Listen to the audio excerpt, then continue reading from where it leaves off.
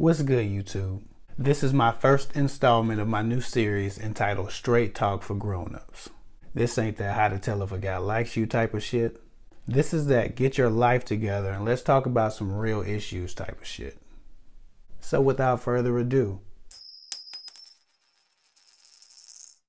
you can't change him. You know what irritates the shit out of me? Watching women chase despicable men. And then play the victim when he does exactly as he's always done, which is to mistreat her and use her up, dragging her life through hell in the process. Some of y'all are piss poor decision makers.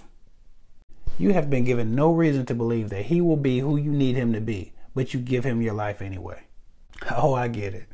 You think because you can throw that ass in the circle that he's gonna change for you. You think after he used and hurt all those other women that you're gonna be the one to pin him down. Why? Because you're different than them? Oh, let me guess, you're special. You probably are special. A special kind of stupid. You've disregarded his history and his reality, assessing his ability to care for you strictly on your fantasy on how you wish things could be, or how things could be. People only change because they're fed up with themselves and they want to change, or dire circumstances dictate that they must change. People are who they are. Those asshole men and women you know today were probably little asshole babies. They grew to be asshole kids and then asshole teenagers, and you met them as asshole men and women. Even when a person does change, it's not their nature that changes, it's their practices and habits. Trying to make an immature man settle down with you is like trying to jump into a moving car. Yeah, it's been done before, but most people just get fucked up and dragged down the street in the process.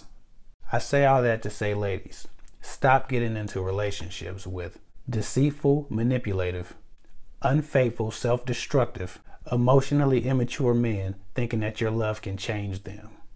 Just like a person battling addiction must make up their mind to change, a broken, immature man must make his mind up to become greater than he is.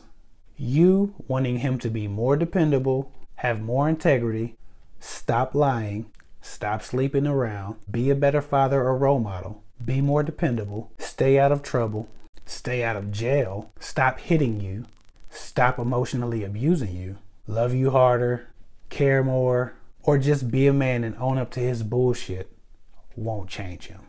He will only change when he gets tired of disappointing himself.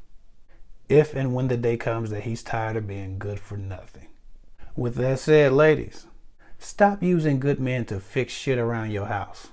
Listen to your problems and give you money when you need it, only to throw that ass at the other type of guy I described, and then play the victim when he does exactly as he's always done.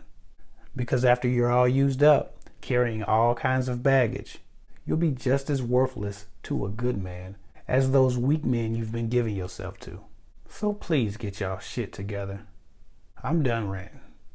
And this was Straight Talk for Grown-Ups. Click on my picture to subscribe. Click on these videos to see more of me. Until next time.